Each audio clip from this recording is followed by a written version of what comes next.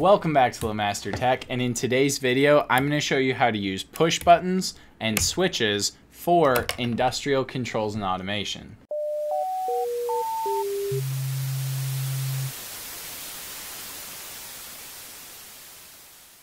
Now I will probably skew the topics in this video towards applications that might involve controls and automation, but this also is applicable for anyone who wants to use push buttons or switches for hobby applications. And far and away, the most common example of a digital on-off input that is used in controls and automation and hobby circuitry and electronics are the push button and the switch. With a push button, it's either pushed or it's not pushed.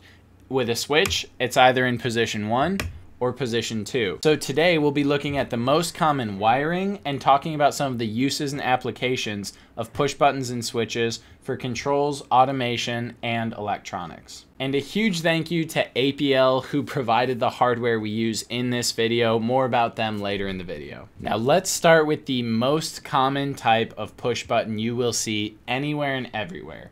A momentary push button. This is a type of device that is only going to read a 1 or high or energized when it is actively being pushed in. At an absolute minimum, these buttons may only have 2 wires because that's all you need to get the effects of a push button. It's basically the power feed in, and then it's broken by a strip of metal that is not made until you push the button in. When you push the button in, power flows into the second wire and goes downstream. When you have a slightly more advanced button that has things like a built-in LED or a normally opened and normally closed wire, you can do a lot more functionality with it. To understand the concept of normally open and normally closed, it's useful to start from the concept of common. On this momentary push button in particular, there are 5 wires total. Now 2 of them are just the power circuit for the LED, so to discuss the controls concept going on here,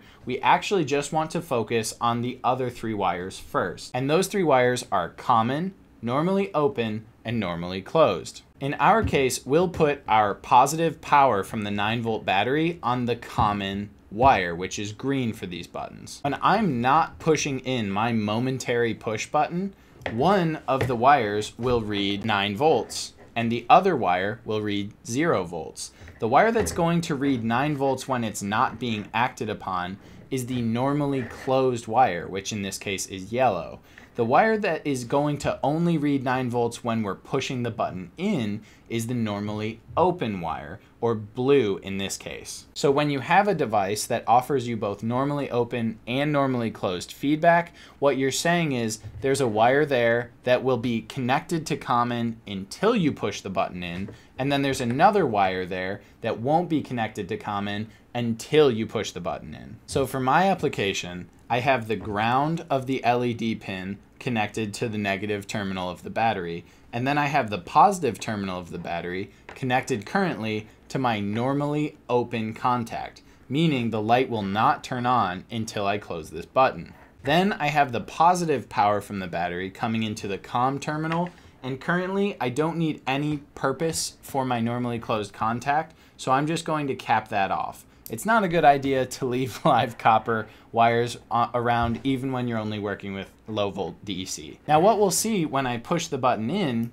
is I'm actually powering the normally open wire, which now becomes closed, and because it's connected to the power of the LED, it turns the LED on. To understand the difference between the normally open wire and the normally closed wire, we can just flip which one our power LED is connected to. So the red wire, which determines whether or not we have the LED powered on, is now going to get connected to my yellow wire, which correlates to normally closed on the button. Because it's normally closed, we can see that the LED turns on right away, and it doesn't turn off until I push the button in.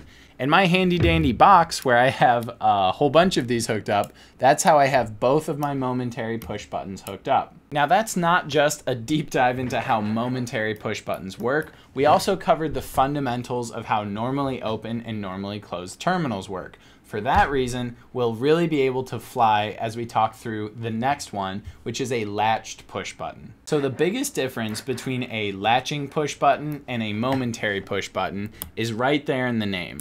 With a momentary push button, you have to be actively holding and affecting the button for it to change from a 1 to a 0. With a latching push button, there's an internal and rather interesting ratcheting mechanism which will hold it in place until you press it again to release it. So effectively, you're getting the switching between a 1 and a 0 effect that you get with a momentary push button when you press it in and release it, but it holds its state. So you can put it in 1 and leave it and come back later and put it to a 0. So using the exact same wiring configuration that we just had with the momentary push button, where the LED was connected to the normally closed contact, and when we push the button in, the LED goes off, you can now see that I get the same functionality that I was getting before by having to hold it, but now I can release it and leave it in place. So now with the exact same normally open, normally closed configuration, now I have the LED connected to the normally open terminal. So once I push the button in, the light comes on. When I push it again, the light turns off. Now, in my opinion, because we're looking at a latching push button, that's a good chance for us to take a look at pivoting into the latching switch. Now, I have a couple different types of latching switches here on my handy dandy box. One that has no visual indication of whether or not it's passing power onward, but has 2 positions, and one that does have an LED to show you whether or not it's feeding power out of the load line. The limitation of these switches, as we'll see in a second, is there's only one way for you to feed power out. So you don't have the normally open, normally closed connections that you do actually have with a 2-position switch like this. So it's important before selecting your hardware for any application to think through the use case. If you have a switch that is as simple as it needs to pass power on, so you just want to be able to flick a switch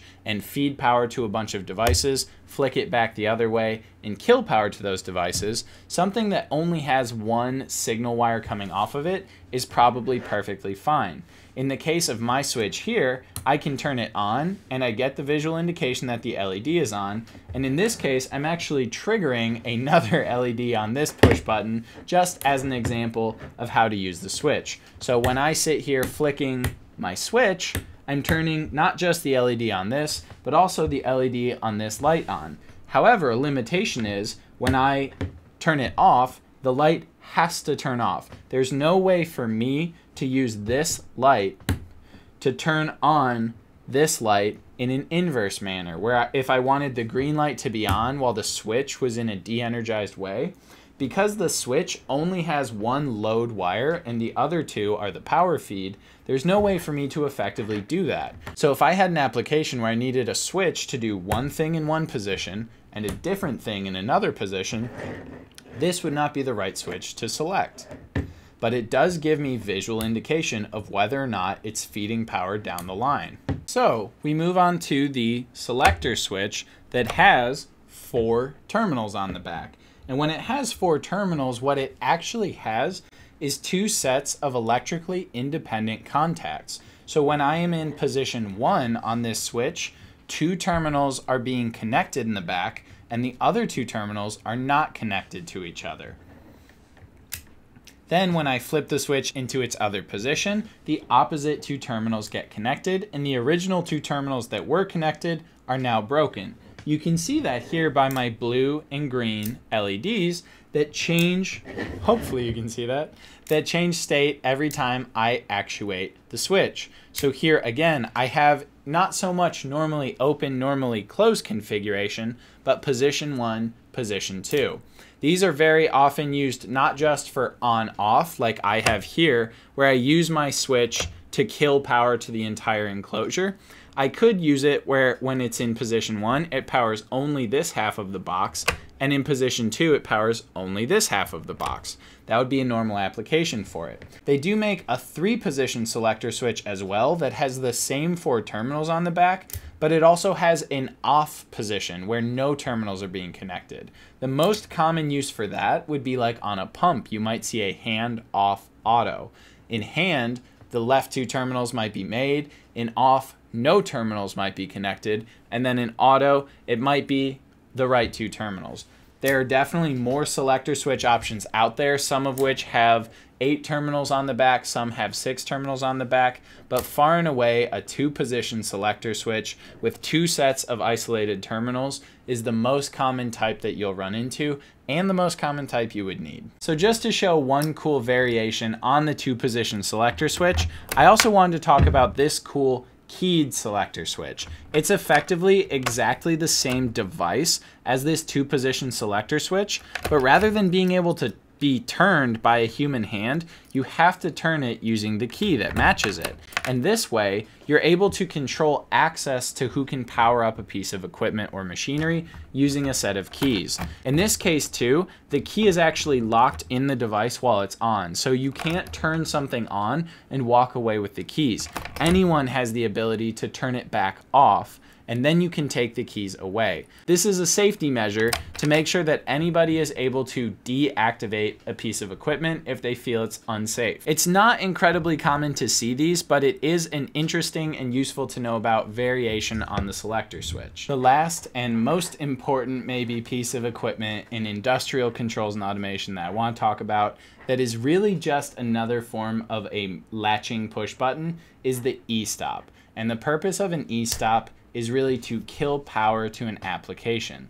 Some e-stops do have terminals and feedback to a PLC or a controller or a stack light to let you know that they have been pressed, but typically the main reason you hit an e-stop is something is wrong and you want to kill power to a device or at a minimum put it in a safe state. Wiring and functionality wise, everything we discussed about momentary push buttons still applies here, but typically there's an extra motion like a twisting motion or a hard pull to release an e-stop. When it gets pressed, it's supposed to be easy to press in to put things back into a safe state and require effort and intentionality to release and put back into an operational state. But it's a super useful piece of equipment to know about, especially if you're in the world of automation or controls. Now I'm going to fidget with this incredibly cool box that I made that incorporates all of the technologies we talked about today, while I tell you about the awesome sponsor of today's video, APL. They make some of the coolest and most affordable push buttons and switches for hobby applications or industrial applications. They have high quality, robust products from push buttons and switches to e-stops and key and latching switches, featuring tons of cool colors and variations and different sizes and customization. I personally am super impressed with the degree of quality they have for such an affordable price, making it a great option for small business owners or hobbyists just looking for cool switches and buttons for their application. I have had a lot of fun using their products. I've been very impressed by the quality, and I know that these push buttons and switches will be making appearances in my builds for a long time to come. Thank you APL for sponsoring the video, and be sure to check out their catalog of awesome products linked in the description below. I hope you found this video useful. I know at first glance how to use push buttons and switches can seem really intuitive or like a basic concept, but it's actually one of the most important fundamental things to get down if you want to be doing industrial controls and automation or hobby electronics and building with robotics at home. The topics and concepts covered here will serve you great, not just as you build physical things, but it also helps you think through logic and how programming using normally open and normally closed conditions work as well. So thank you so much for watching the video. Thank you to APL for sponsoring the video. Thank you so much to my Patreon supporters for allowing me to do more and more work with hardware, because obviously there is a cost to doing these bigger projects. Thank you to everyone who supports the channel by watching, leaving likes, subscribing to the channel, and leaving nice comments. As always, good luck with your projects. Thank you for watching, and we'll see you next time. Thanks. Bye.